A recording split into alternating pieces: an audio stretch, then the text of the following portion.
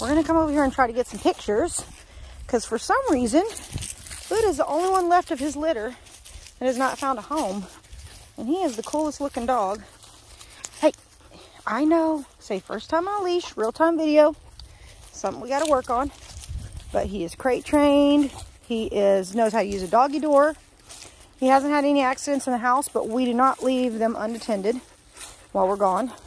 He is a puppy, and we had his DNA test done. He is mostly German Shepherd.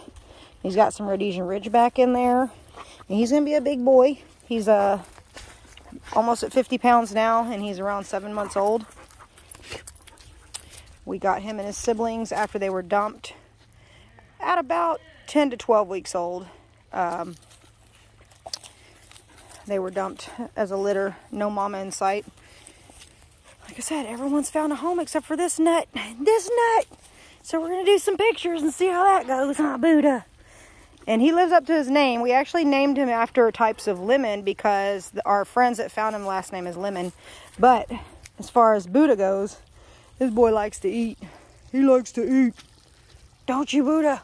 You want to do some pictures? All right, let's do some pictures. Come here. Come here and quit chewing that leash. Quit chewing that leash. Again, first time on a leash. He just needs a little work, but he's doing good. Huh. And he really liked to be a Canadian. Yeah. He's a sweet boy. He's a sweet boy. Very German Shepherdy personality. Look at those eyes. Look at that face.